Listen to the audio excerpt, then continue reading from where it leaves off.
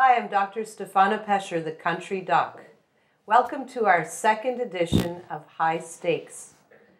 We have a wonderful guest today that we would like to introduce you to, but first of all, let me introduce our excellent panelists. We have Julie Banks, who is an EFT practitioner and holistic health coach. And we also have Melissa Bouchard, who is a senior cannabis consultant. Today, we'd like to welcome Susan Meehan, our wonderful guest who drove all the way from Maine to spend some time with us. Susan, let me tell you a little bit about her. So she's a co-founder of the Maine Children for Cannabis Therapy, which is a volunteer group. She also is currently serving as the secretary for the national nonprofit Parents for Pot. And Susan has quite a story that she would like to share with us. We're very honored by this. And I'm going to let her take it away. And then afterwards, we're going to have some questions that are going to tie into the theme of this show.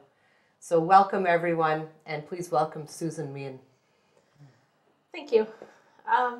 Let's see. I am a mom. I have 4 children. And my youngest daughter, Cindy Mae, is what brought me to this path.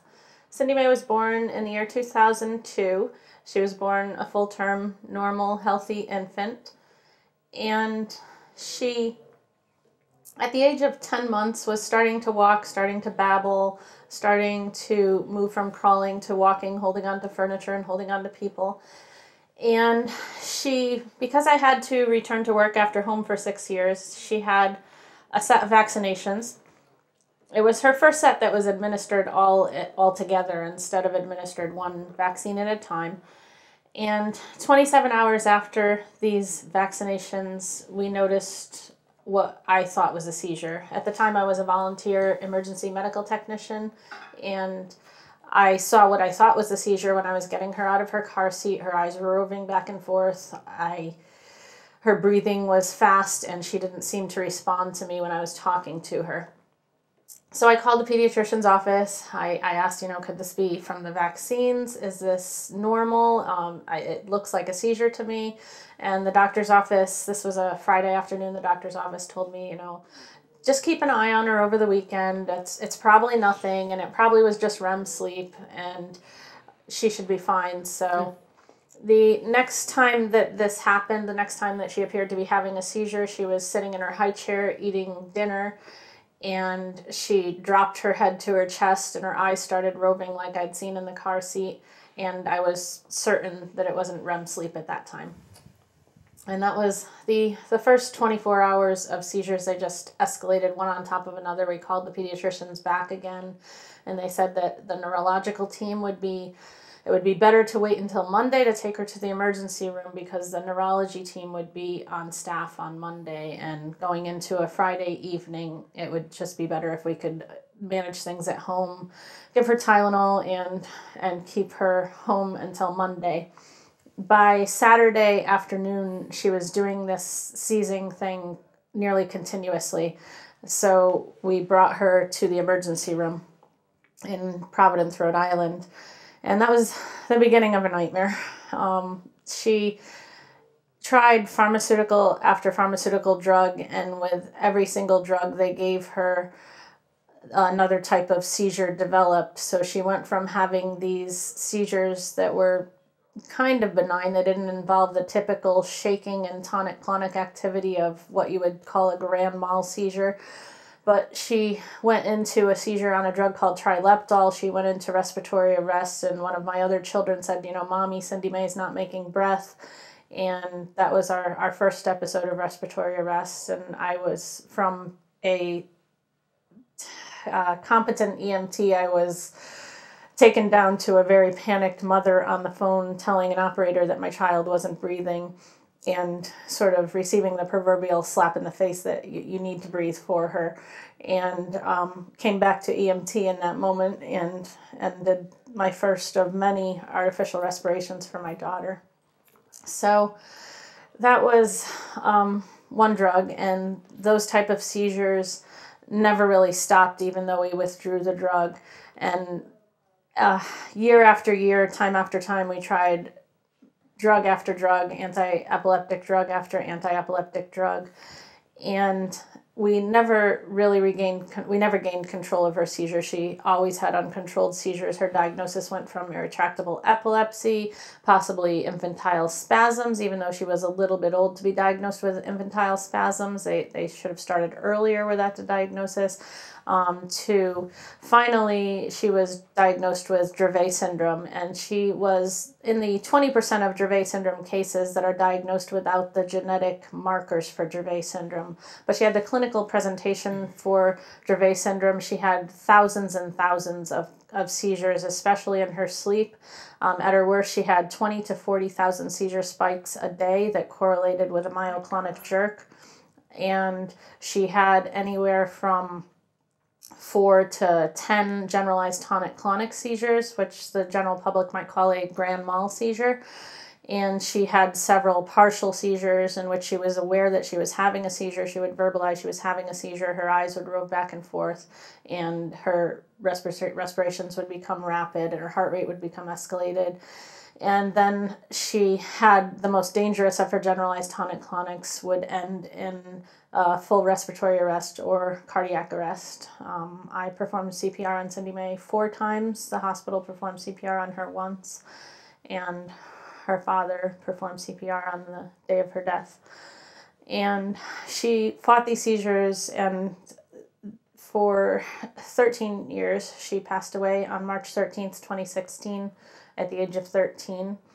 But prior to that, when we thought we were at the end of our rope, and after 23 AEDs and combinations thereof, after 3 or 4 specialized diets for epilepsy, after surgery to put a vagal nerve stimulator in her chest that would send a pulse to her brain to intervene and stop a seizure, we were losing her. She was losing weight. She was labeled as failure to thrive. She was bound to a wheelchair, and not because she didn't have the physical ability to walk, but she was bound to a wheelchair from the 5 powerful drugs she was on. She was on a barbiturate, phenobarbital. She was on diazepam or Valium on a regular basis, plus as a rescue medication, she used a rectal version of Diastat. And when that didn't work, she was given midazolam or Versed intranasally. And she was on primidone, and she was on countless supplements because nutritionally she was a disaster. She was drugged so much that she wasn't able to eat enough food to sustain life. And she was down to about 65 pounds. She was very, very frail and very skinny when we talked to our neurologist, and he advised us that the only thing he could really recommend is getting her to a place where she could try cannabis or marijuana. And at this time, it was in 2012, and she was 10 years old. And we started researching as soon as cannabis was put into our brains. And we started researching, and we found a story from Colorado about a child named Charlotte who was using a cannabis derivative called CBD. And we didn't know much about using cannabis to treat seizures, but we had a friend in the state of Connecticut, and we decided before we financially ruined our family that we would try the cannabis with Cindy Mae and see what the effect was. So we contacted a friend of mine who I knew had an amazing garden in his closet, and it was an organic, clean garden. He was a trustworthy friend. I knew he wasn't poisoning those plants with chemicals and things that I wouldn't want my child to ingest.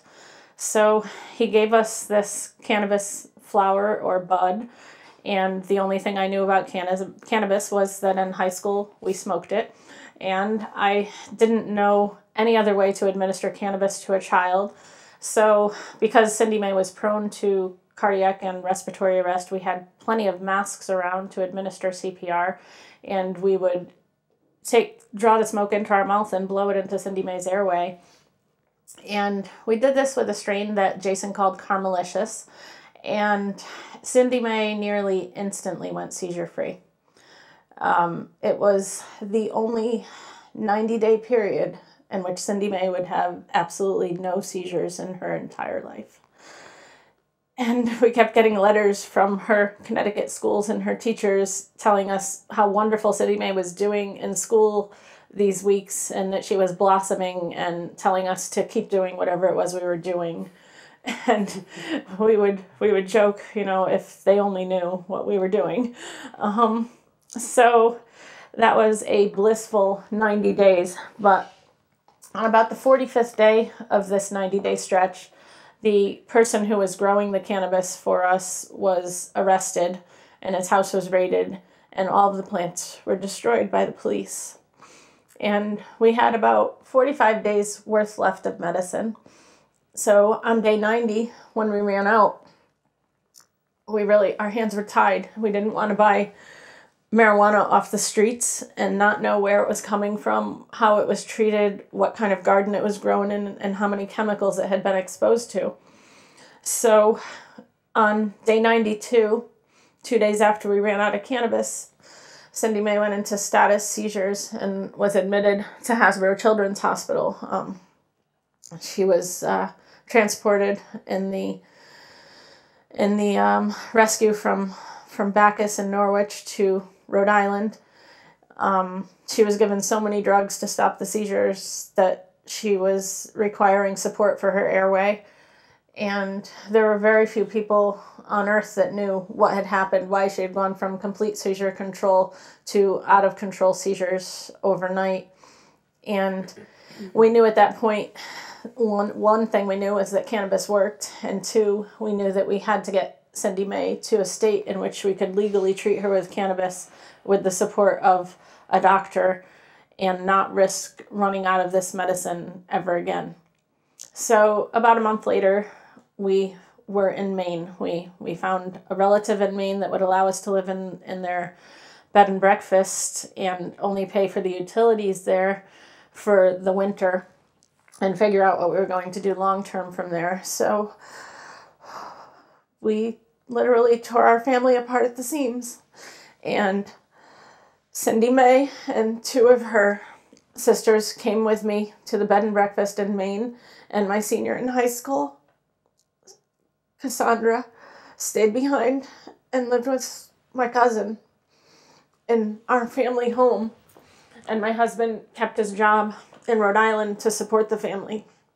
I resigned or retired from a job that I loved at the Mohegan tribe in Connecticut. I left behind a culture that I held dearly to my heart, my Mohegan tribe and my people. And the three of them and myself, moved to Maine and went through that first winter together.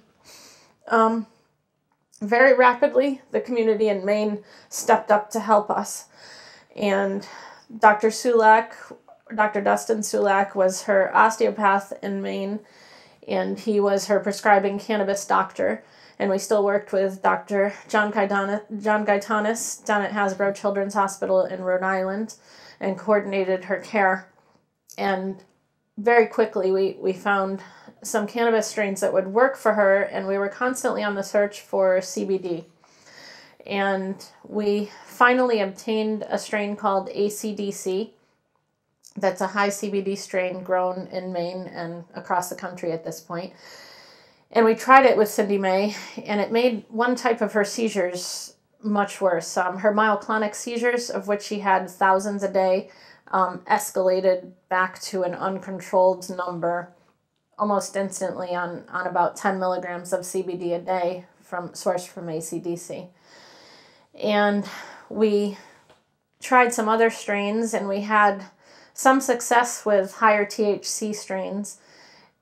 We discontinued the CBD because we couldn't keep her. The myoclonic seizures were very dangerous. Even though they were only about a second long, they were a very quick jerk of her torso that would throw her to the ground and cause an injury. So we stopped the CBD, and we were playing around and experimenting with other THC strains under Dr. Sulak's guidance.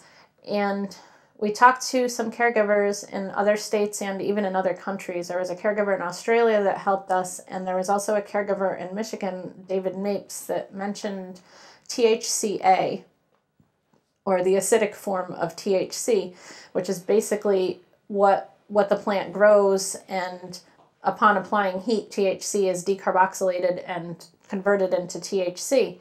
But David Mapes strongly suggested that we try a cold extract tincture that would leave the THC as THCA, and try administering this to Cindy May in small doses and see if it helped her seizure control. And we did. So we tried several strains. The first 2 strains did have a positive impact on Cindy May's seizure control, but we still felt we could do better. And Dr. Sulak was a little surprised. THCA was not something that we typically talked about when we talked about cannabinoids and medicine at that time. This was in 2013. So we kept trying different strains, and we finally tried a strain called Mob Boss that is a cross of Chemdog and Tang Tang. And this strain called Mob Boss, when we extracted to a THCA tincture, nearly instantly Cindy May's myoclonic seizures disappeared. And at that time, until her death, the only time that we saw myoclonic seizures was when she was sick or compromised, dehydrated. So it was really a miracle. She had thousands of myoclonic seizures a day until THCA, and THCA was a phenomenal game changer for her. We have pictures. We were only a month into our stay in Maine, and for the first time ever, Cindy May was allowed to play outside in the snow where the bright white light would often cause seizures, and she had no seizures. She was allowed to go sledding down this giant hill at the bed and breakfast, and it was the first time I ever let her on a sled alone, because this hill was so big she would be down at the bottom of the hill before I could get there on another sled, but she wanted to go alone. And the temperature changes were another thing that often triggered seizures, and she would go from inside to outside in the cold snow and not have a seizure. She discovered her tongue, and she discovered she could catch snowflakes on her tongue, and this was all like December. This was only a month after we moved to the state of Maine. So it was amazing. And then in May, I think it was in May of that year, Cindy May had a generalized tonic-clonic seizure that was long and dangerous. She stopped breathing during the seizure, and we administered midazolam or Versed intranasally. And the first dose was 6 milligrams, and the seizure didn't stop. So our protocol was to call for the ambulance and to administer the second dose. And upon administration of the second dose, Cindy May went into cardiac arrest. So this was the 4th time, I believe, that I performed CPR on Cindy May. And we ended up admitted to the hospital at this point and transferred down to Hasbro Children's Hospital, where her neurologist was.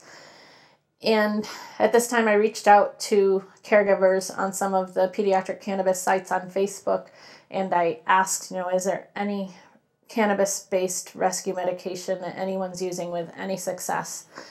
And there were no pediatric cases that anyone could offer that I could find. And again, David Mapes from Michigan reached out to me and suggested that maybe I should try, since THCA worked so well for her, maybe I should try a concentrate of THCA, maybe mixed with half THC, and see how that worked.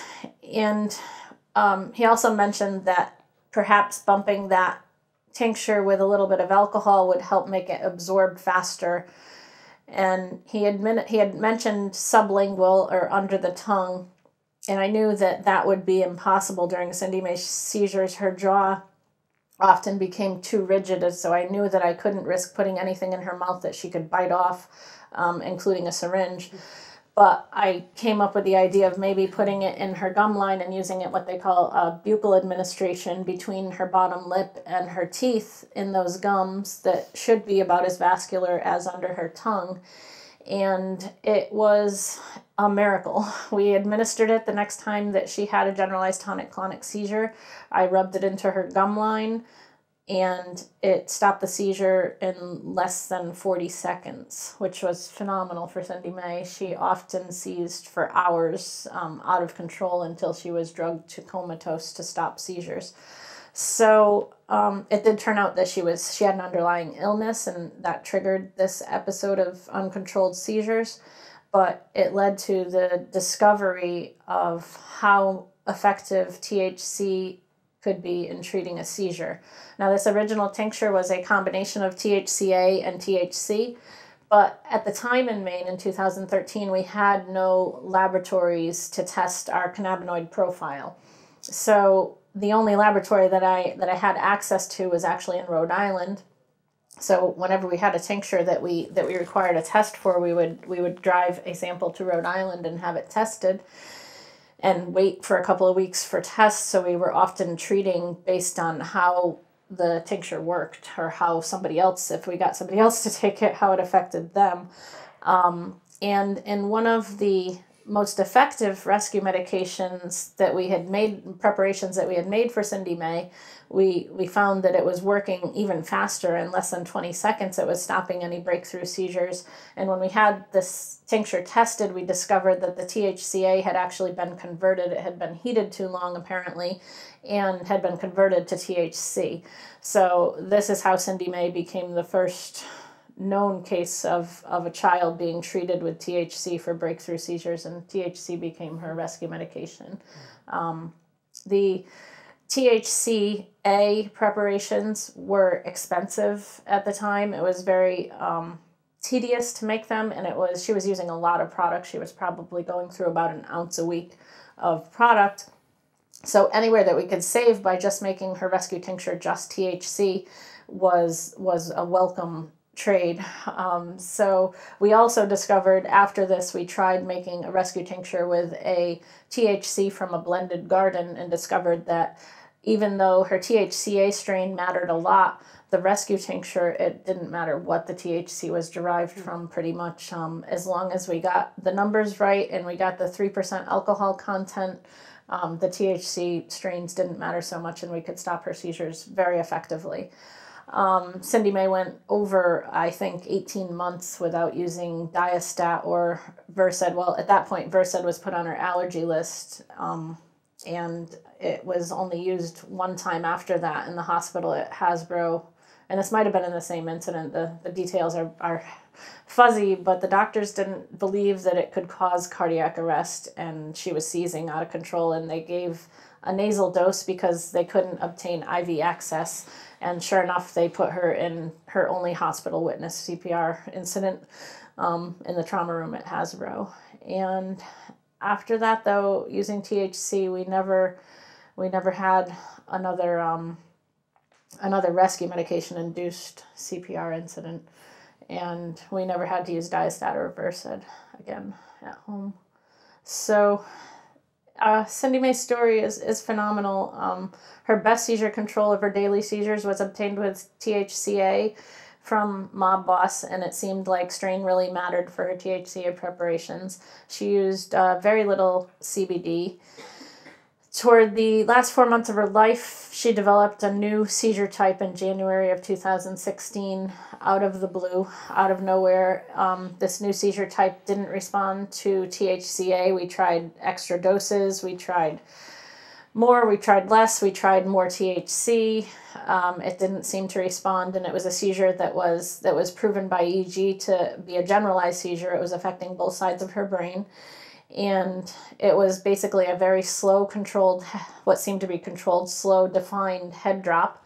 And if you looked very closely, or you could observe the rest of her body at this time, at the same time that her head was going down, her feet were coming up, and it was sort of becoming a tight ball, her body. So it affected her whole body and affected both sides of her brain. So it was determined to be a generalized seizure, and nothing seemed to be controlling them.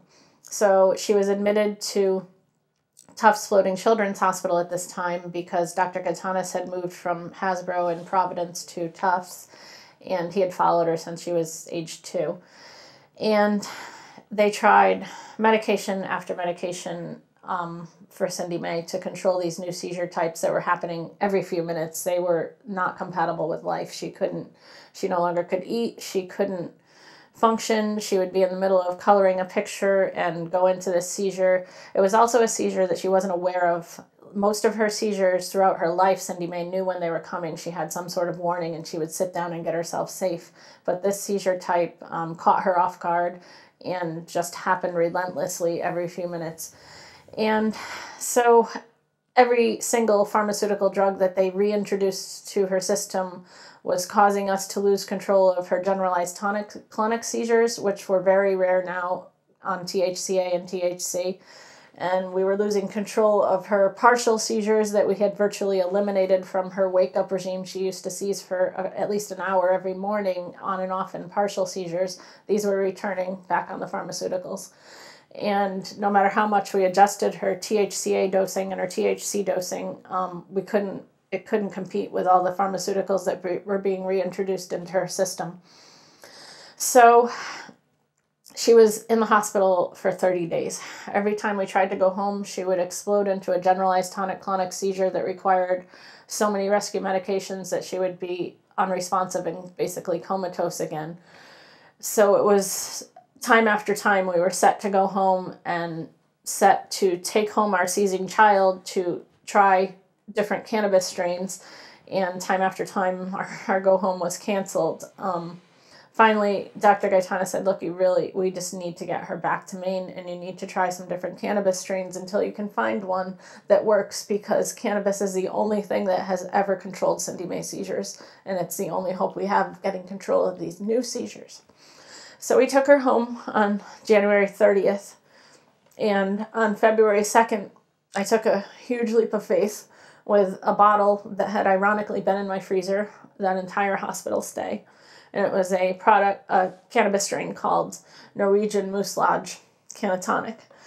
And it was bred in the state of Rhode Island. I think Melissa might have something to add to this. But a friend of mine called Broderick Moose had given me this sample, and it had been lab tested and we knew its contents. So when I administered it to Cindy Mae, the reason I was so hesitant is because it was a CBD high product, and I knew how badly CBD had exacerbated Cindy Mae's myoclonic seizures when I had used it when we first moved to the state of Maine.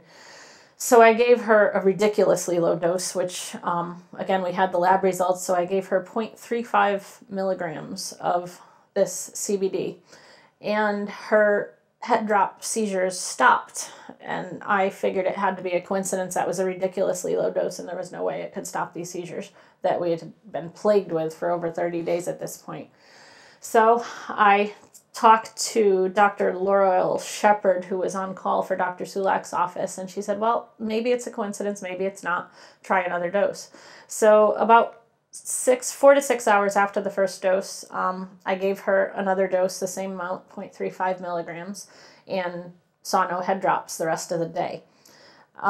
It did seem to wake her up a little bit, which again seemed like too low a dose to have any effect at all on her, but the seizures weren't there. And the next morning she woke up and she still didn't have any of these head drop seizures. I talked to Dr. Laurel Shepard again, and she said, well, continue, give her the 0.35 milligrams, give it to her twice a day and see what happens. CBD, we knew, kept Cindy Mae awake, so we tried to spread out her dose like at 7 a.m. and not give her afternoon dose until 3 p.m., but try not to give her any CBD in the evening because it tended to keep her awake. So we added that to her 160 milligrams of THCA, to her about 40 milligrams of THC, and 0.7 milligrams of CBD from what's now known as Mae's Cannatonic. And she blossomed. We had back our Cindy Mae, and she was eating again. That last 40 days of her life, we went snow tubing, we went bowling, we went ice skating, we went to the movies, we went sledding countless times, and we just had an amazing time enjoying that we had Cindy Mae back. And my daughter was home from spring break in early March, so she got to see her oldest sister, who was home from college for the week. We were testifying in both Maine and Connecticut. On March 2nd, we testified in Hartford, Connecticut, and Cindy May sat on my lap the whole time and snuggled with me. And we told our story, and we told Connecticut again that they needed to legalize pediatric use of cannabis. And they had seen Cindy May at several other testimonies that we had offered in the state of Connecticut and Hartford, and they had seen a child who had once been bound to a wheelchair walking with her mom and talking with them and answering questions and responding, and had gained a healthy weight and looked amazing. So they ended up passing this bill after, not right after, but after our testimony on March 2nd. And from Hartford, we had a very long day that day. From Hartford, we stopped in Boston on our way home because Cindy May had an appointment with Dr. Gaetanis. And Dr. Gaetanis brought in his entire staff to see Cindy May at what he called baseline. And she was skipping through the halls and balancing on one foot and answering questions. And this was the child they had seen seizing out of control all throughout the month of January. Every person on his staff knew her because she was in the hospital for so many days. So they saw Cindy May at baseline that day.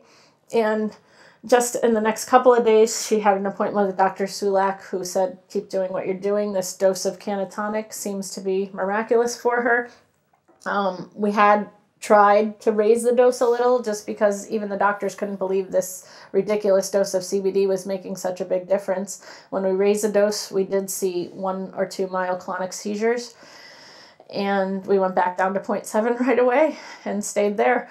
And we also saw her pediatrician in the next couple of days. She had lost a lot of strength being 30 days in the hospital in January, so we wanted to start some physical therapy and start some strength conditioning and make sure everything was in order. She had had several low heart rate incidents when she was in the hospital, so she was also monitored closely at night. At night, she slept on a pulse oximeter, so anytime her heart rate dropped too low or she had a seizure that caused her heart rate to go too low or too high, her alarms went off, and we would wake her up and rouse her and see if she was having a seizure. On March 12th, the morning of March 12th, I kissed Cindy May on the head in her sleep, and I brought my oldest daughter to Philadelphia, back to college, and I left her in the care of my husband. And it was difficult every time I left Cindy May. I left explicit instructions as to her protocols and her medications, and I started home on the morning of March 13th from Philadelphia before dawn. I remember capturing a picture of the sunrise on my phone. And when I was at the New Hampshire border, I got a call from my house from my second daughter, from Corey, that they couldn't find a pulse on Cindy May. And I told her to have her father put Cindy May on the floor and start CPR. And I told her to hang up, as much as I wanted to stay on the line. And I told her to hang up and call 911. And I got home. And I pulled into our driveway. And there was no ambulance, and there was a police car or two, and there was a hearse. And Cindy May was gone. But she went on her own terms, in her sleep, on her father's chest. And she taught us so many lessons. And it's important to me to share her story and to keep sharing these lessons and to keep sharing what cannabis did for us, because the last 2.5 years of Cindy May's life brought back our daughter to us. They brought her out of that drug haze, and they brought her out of that wheelchair, and they brought us a child who was climbing rock walls and swimming in the rapids of Maine, and really enjoying life and interacting and telling jokes and running across softball fields.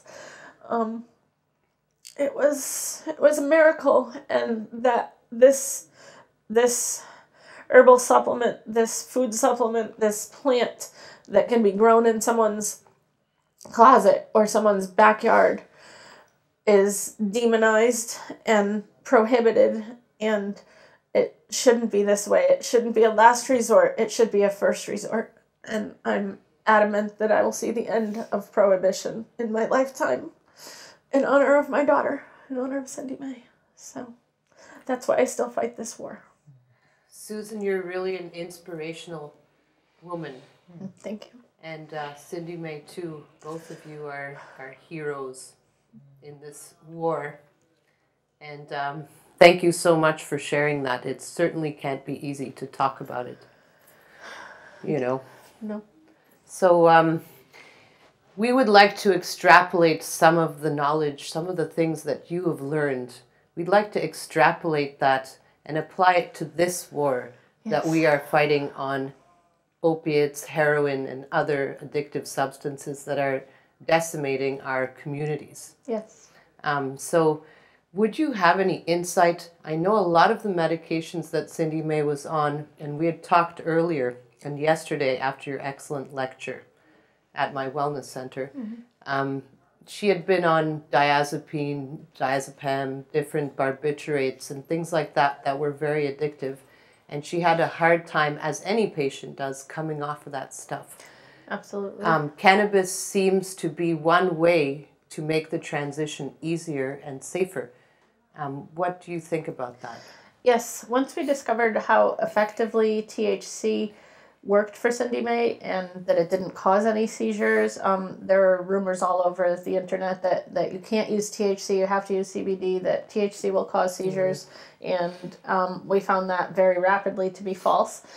And once we discovered that, it made the withdrawal from phenobarbital, primidone, diazepam, and Versed or midazolam so much easier. She was also on a drug called sanisamide when we moved to Maine, which is not in any of those classes, but it's a very unusual AD that's somewhat of a diuretic.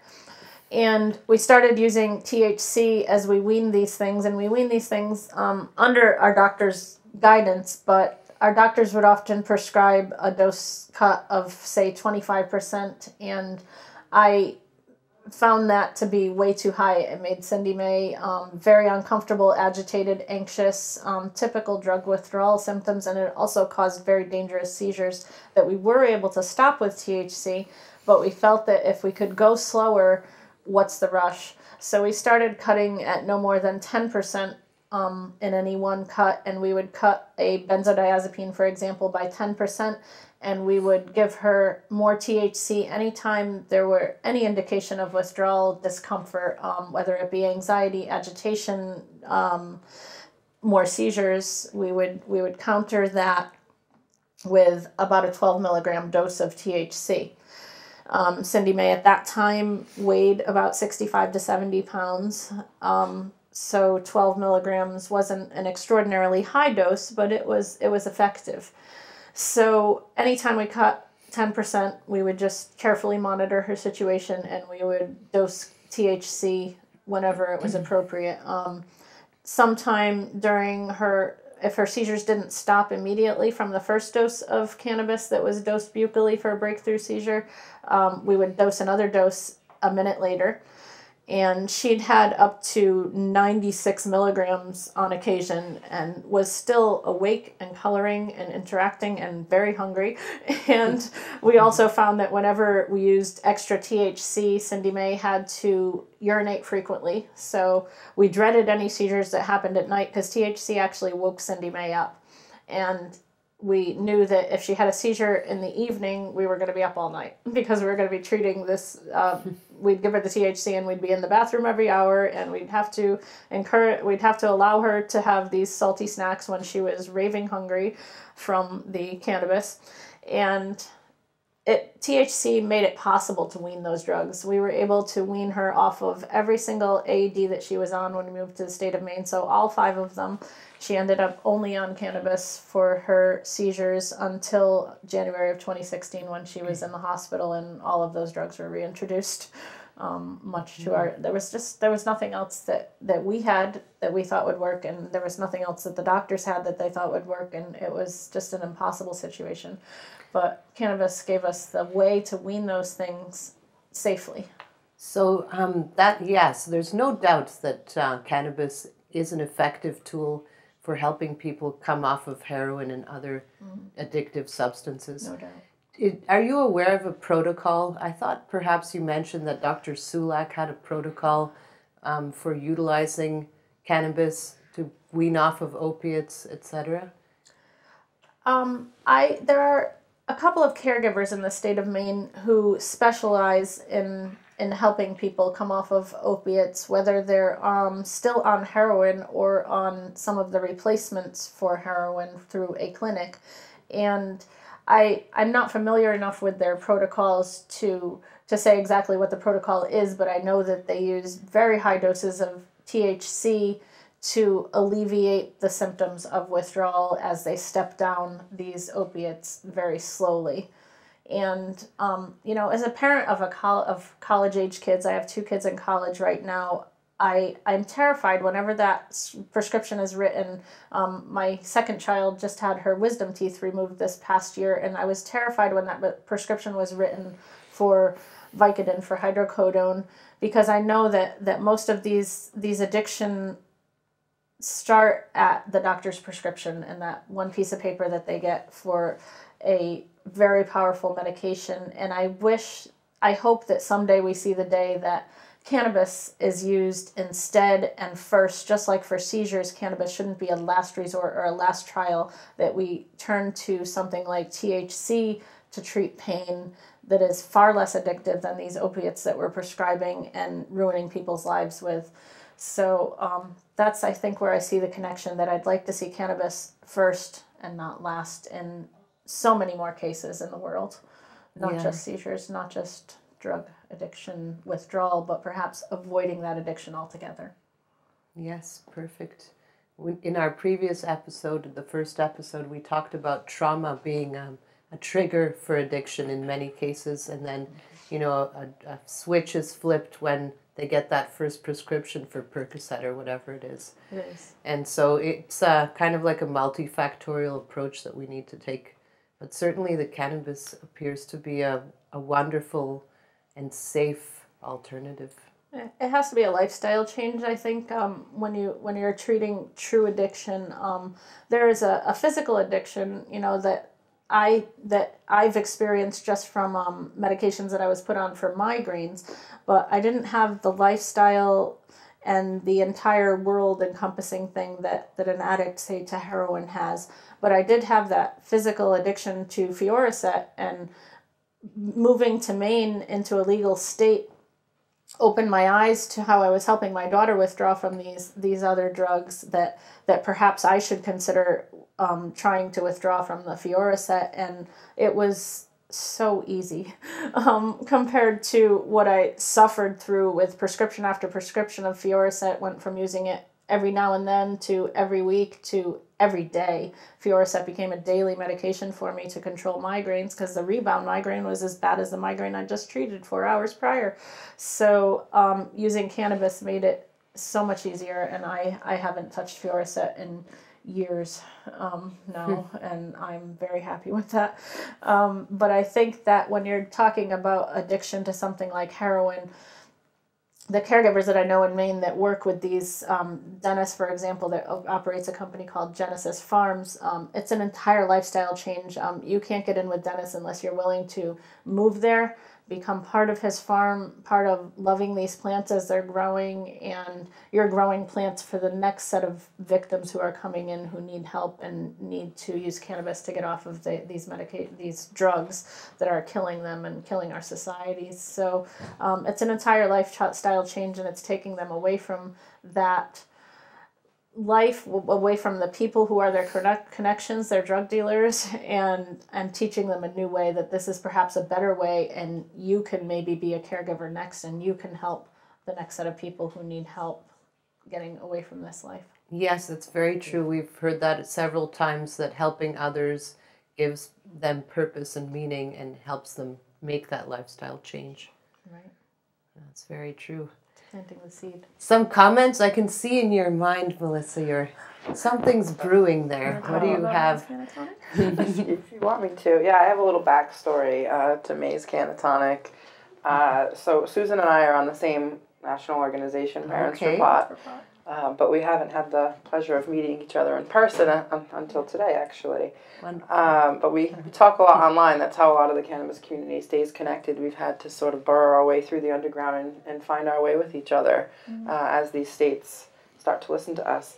But long story short, with Maize Cannatonic, and we didn't realize this till recently, but I had actually gotten my hands on Cannatonic years ago. I had worked with the cannabis community, and I have a friend, an organic grower here in Rhode Island, actually, named Chris, and he was growing all these amazing strains and just couldn't get it right. We were phenotype hunting for certain strains and just couldn't get it right, and we thought we had this great strain, and it was working really well for a friend of mine with digestive disorder, and one day the plant just, the vegetative plant just died. It didn't want to come to life. And he was like, that's it. It was just growing like crazy, very, very difficult to grow. And he just, couldn't do it anymore. Just too much work in the garden. And I was like, please, don't throw it away. And it's dead, Melissa. And I'm like, bring it to me. And now, mind you, I lived in a 2-bedroom apartment and with my son and wasn't growing at the time. Had to shut down. And I was like, just bring it to me. We'll figure it out. So anyways, he brought it to me in a big orange Home Depot bucket. And I just put it in my window, and I just watered it, and I just talked to it, and I said, please, just stay with me, here. And I was friends with Moose. CPR. Also, and I didn't, know what I was doing, but the little Italian grandma in my heart said, just love it, right? So I was friends with Moose, and he had just moved from Connecticut to Rhode Island and was working on starting a grow and had a little tent set up in his spare room. And I asked, would you be willing to take this and bring it back to life, and we'll work together and we'll figure out a way and we'll put all our resources and we'll, get the best lights and we'll make it come to life. So he gladly accepted. We'd been looking for a CBD strain for a long time that had any effect. And long story short is not only did he bring it back to life, but he was able to clone it and cut it and to continue to grow it and veg it and look at the responses and work with Know Your Grow Labs and testing it and figuring out a way to watching it just from a couple of percent CBD. I think we got it up to like 18 or 21% CBD in this first couple of flips. And Moose, then the laws in Rhode Island aren't the greatest. They've kind of went backwards a little bit. Moose went up to Maine and took this plant with him, and he made the interaction. He was extracting it into a tincture at the time, and he made the relationship with Susan. So it was just Cannatonic at the time, and the only thing that I asked in the beginning was that I want you to take this plant, I want you to bring it back to life, and the only thing I want in return is spread it like wildfire, and everyone gets it for free. It's everywhere now. And so that's the plan, and that's what we do. It got named after May, Cindy May. We call it Maize Cannatonic. And there's a whole group for it, actually, on Facebook where folks, and the only rule is you have to grow it and you have to keep it in its original form, and whoever gets it for free. You have to share it free. And it's everywhere now. That's wonderful. So beautiful. Yeah. So, oh my goodness. It's just another proof that, a group of small, dedicated people can really make change if they believe. Of course. It's powerful. It's the only thing that ever has changed the world. Sure has. Yeah. So I get teary-eyed every time I talk about it because I'm like a big sap, one, but two, because well, it's a moving story. I think it's symbolic in terms of cannabis does really bring things back to life, and it is a nature of love. So it meant a lot to me to know that you got to have all those sledding experiences, and kind of we get frustrated in the cannabis world. Those of us that have been trying to fight to break through the stigmas for a long time, and just that story alone literally just lit such a fire under me and put something back in me that I just needed. So the day that I published the story that this tiny little dose of of what was then NMLC, this Cannatonic was stopping these new seizures that had devastated the entire month of January for Cindy May. The day that I published that, I received on that feed messages from Moose, I was at the end of my rope, and this story inspired me to tie another knot and to hold on another day and to keep struggling. And that was only one of many messages, but that's really how we felt, and it was amazing. We said, well, now we know, and we're going in. Truly, truly amazing. And the fact, it's crazy. 7 is my favorite number. So that whole 0.7. 0.7. How did you come up with 0.7? Or you? Well, you just double 0.35 and then you double it. 0.7. Just go low and slow. It was the smallest amount I could measure. It was 0.05 on a 1 milliliter syringe. It was the smallest amount I could measure, and doing the math from however many milligrams it was per milligram, per milliliter, that was the smallest amount that I could effectively measure in the syringe. So I was so afraid to give her CBD and exasperate her myoclonics, and that's why I tried with such a ridiculous dose that wasn't going to do a thing. And it was sure enough, if she missed a dose, those seizures came back. And if she took more, her myoclonic seizures. It was a very difficult balancing act. But the important lesson it taught, and another lesson that Cindy May left us, is that when all else fails with other patients, Dr. Sulak has taken upon microdosing, as we call it, and trying microdoses of whether it's THCA, THC, or CBD, because some of these patients just don't tolerate or process a large amount of anything, whether it's a typical AED or apparently cannabis. So it's given us another tool in the toolbox and another lesson that sometimes if typical dosing of so many milligrams per kilogram don't work, why don't we go back to trying a ridiculously low microdose and a homeopathic type approach? So it's taught us another lesson. Sometimes less is more, for sure. Right. And I think sometimes your story also shows, it takes a lot of work sometimes. It's a lot of trial and error. She's become a mad scientist trying to figure out, what diet, what this, what that, but it works. It works when you apply yourself. A lot of folks are afraid to try it or have one experience with something that makes them paranoid, or I don't want to get the munchies, or I don't want to have a head high. And just knowing that once you start incorporating that whole plant therapy, and just being willing to have a little bit of trial and error, success and failure, that you will find what works for you. Right. It takes a little work, but it's helpful. Yeah. And I think especially treating seizures, I think that the other thing that we did for Cindy May, which we had already been turned on to improving diet when we moved to the state of Maine, but we went berserk with her diet. The child ate nothing but whole foods. If it didn't come out of the ground or meat or fish, she didn't get it. If it came in a box in the grocery store, she didn't get it. She went on an entirely whole foods diet, and she had been gluten-free for years. We had learned the hard way that a wheat sandwich was a really bad idea for Cindy May, but we improved her diet, and I think people miss that these nitrates and these things that are in your typical diet, these kids with seizures cannot tolerate. So it's almost to the point where I refuse to even be involved to help a person unless they are willing to fix the child's diet and get out the nitrates, get out all those toxins, and put the child on a whole foods diet, because it's critical to seizure control. Yes, the building blocks. Those dyes can't be good for anyone. No, they can't be. Red dye was another trigger. Yeah, those dyes terrible. And artificial colors, artificial ingredients, artificial flavors. She was at the hospital. It was a nightmare to feed the child. I had friends in Rhode Island that would bring me foods from Whole Foods so that I could feed her successfully in the hospital.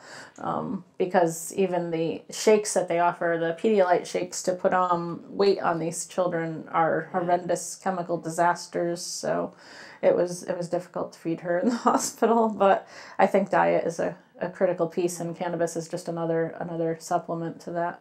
And I think people often look to cannabis as a miracle drug, and while we see That's a lot of miracles work every day with cannabis, we need to point out that folks need to be willing to have a complete lifestyle change. They have to be willing to do the work.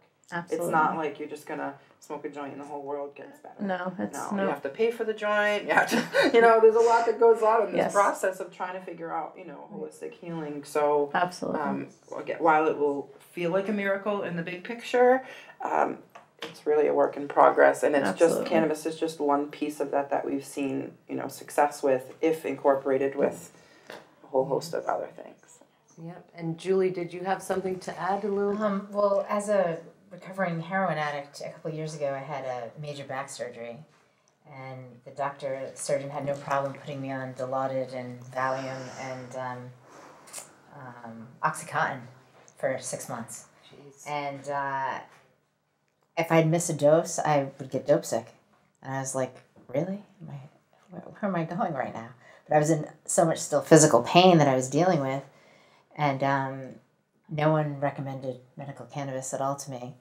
And not in the medical community anyway. And I was hanging with one of my friends, and he suggested, why don't you try some weed?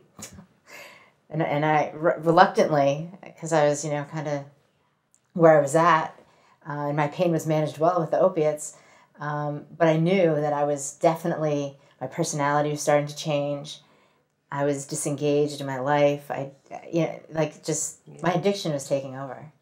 And I had come so far, and I was like, am I really here right now? So I did, and I'd smoke every night, and I started taking less of the opiates and not missing it as much. And if I missed a dose, I wasn't sick. And I was like, well, something is going on here that's good. And before I knew it, I completely let go of all the opiates and just was using medical cannabis for pain management. And now that my life took off in an awesome way. That's where the microdosing comes in far too often. I mean, I was overprescribed medicine. I've had so many surgeries and that another time. But our opioid receptors are so burnt out, right?